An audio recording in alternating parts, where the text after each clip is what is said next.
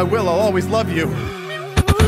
She was Veronica Bond, but also played Sonya Blade. Whoever she was a total 80s babe with a thick blonde hair all done up in braids. But then the 80s were gone, and I wish she had stayed. She taught me about love before I was even a man. Her high-waisted jeans helped me understand. I couldn't believe that she belonged to me. At first in VHS and later DVD. I also had a thing for chick cartoons, if I'm being honest. That girl squirrel from Sword in the Stone made me want it. That's probably weird, but fuck it, it's true. And to my childhood crushes, man, I will always love you.